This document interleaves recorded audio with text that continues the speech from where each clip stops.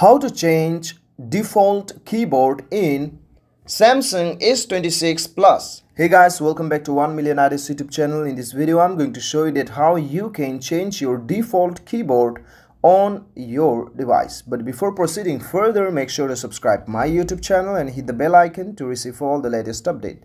Now let's begin the tutorial. The very first thing that you have to do is go to your mobile device settings and then scroll up and search for the general management.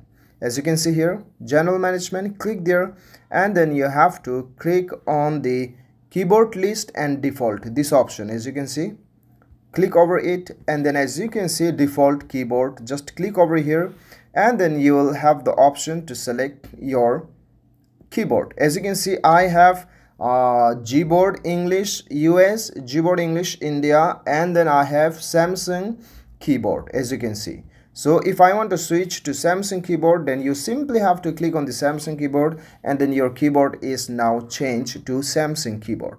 But if you want to change to English India, you want to switch to the Gboard, then click on the Gboard. Yes, that's it. And now you go to the message and then click over here and then add languages, and then and then what you can do is you simply have to select the language. I'm going to select English, ENGLISH, English India. Okay, great, done. Now it's done. Let's go back. As you can see, my Gboard is done.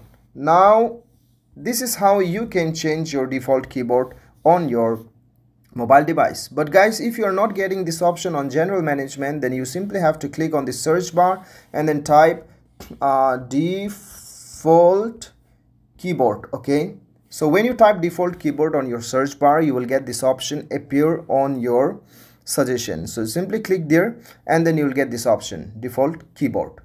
So you can change it from here. This is how you can do it. I hope this video definitely helped you. Thank you so much for watching. Till then, bye bye.